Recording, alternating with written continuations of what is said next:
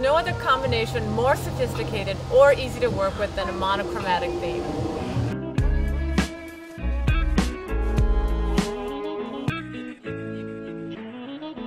Use the color scheme to customize everything, from the table setup to the linens to the flowers. All the small details will surely add up to a good time.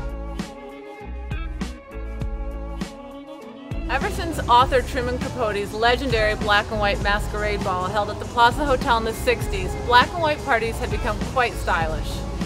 Feel free to overlay textures as well. Grab pillows from indoors, hang linens, anything to enhance the overall theme will create a much more dramatic look.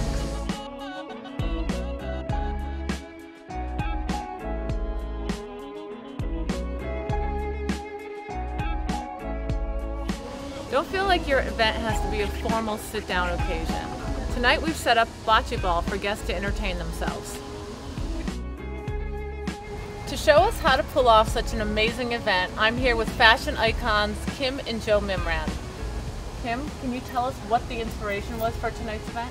Well, I always like to tie the whole evening together. So the inspiration for tonight was black and white, in honor of our new little French bulldog who's black and white. Joe, do you have some tips on how to throw an amazing party? Well, the first thing is good cocktails. But I think it's about getting all the elements right. You know, the lighting, the music, the flower arrangements. Everything's got to feel just, you know, the way the house smells. Everything's just got to feel really, really good when you walk into somebody's home, and you've got to welcome them like their family. So what are some tips for those of us at home planning such an amazing event? Well, I think it's starting by utilizing things you have, because I think, you know, to redo everything is just not feasible. And, you know, it's just like updating it with a napkin color, and we went very simple, black and white, because we have all black and white, and it made it sort of easy to coordinate. I think to keep a party really simple and easy to do, keep the elements consistent.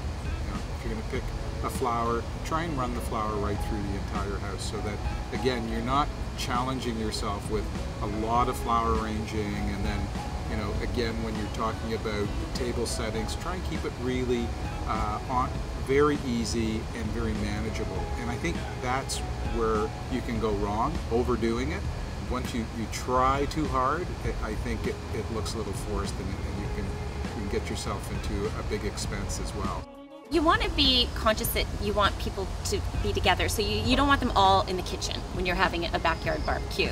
I think it's by placing the bar in a certain area so that you get people to mingle and walk through and get real use out of the property. To get good flow too, you've got to move some furniture around sometimes. So on our terrace, for example, there's nowhere to sit, so that forces people down into this lower area, and the bar really pushes them all the way through the house, and just little things like that you need to be cognizant of. Yeah, and creating an atmosphere. I think it's important to create and you get that by lighting and music. Oh, definitely. And you know, we're having sort of a elegant dinner party, so the music is a little bit, you know, sort of, it's not harsh.